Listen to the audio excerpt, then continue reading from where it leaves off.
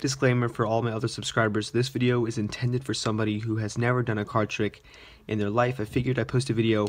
I know summer's coming up, so I know people are going to be looking up, how to do card tricks, and if they don't know where to start, it could be a hassle. So this is for somebody who has never done a trick in their life and they want to know where to start. So this trick is pretty simple, but the end effect is really good and it has a lot of moves in here that you guys are going to need to learn. So let's say you could have the spectator shuffle up the deck, and then what you could do is you could tell them, let's say we take the top card, in this case the 5 of clubs.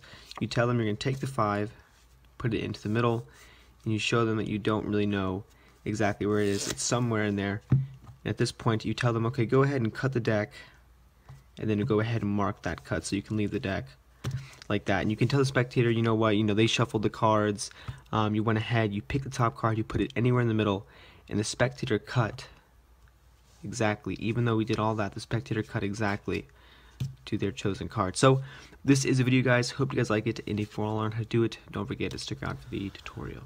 Alright, so like I said, it was really basic. For all you beginners out there, this shouldn't really look too intimidating.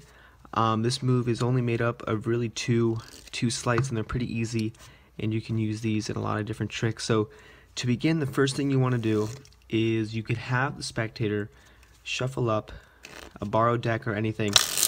They could shuffle it up, and at this point all you have to do is get a double lift. So I'm going to leave a link on the screen for the double lift here, because if I explain it in this video it kind of takes too long, and the video I already have is a lot more detailed. So essentially what you're doing is, instead of flipping over one card when you're doing the trick, you're actually going to be flipping over 2 cards to make it look like you're flipping over one. And like I said, this video is directed towards beginners, so when you first do the double lift, don't be discouraged that it's going to look really sloppy, because it takes a while to get it to look smooth like that. So the whole premise, okay, a quick tip for when you do the double lift is you can take the 2 cards and you can leave them out jogged a little bit in the back and then pick it up. And like I said, guys, I have another detailed description for the double lift here. If you click the link, that'll take you there.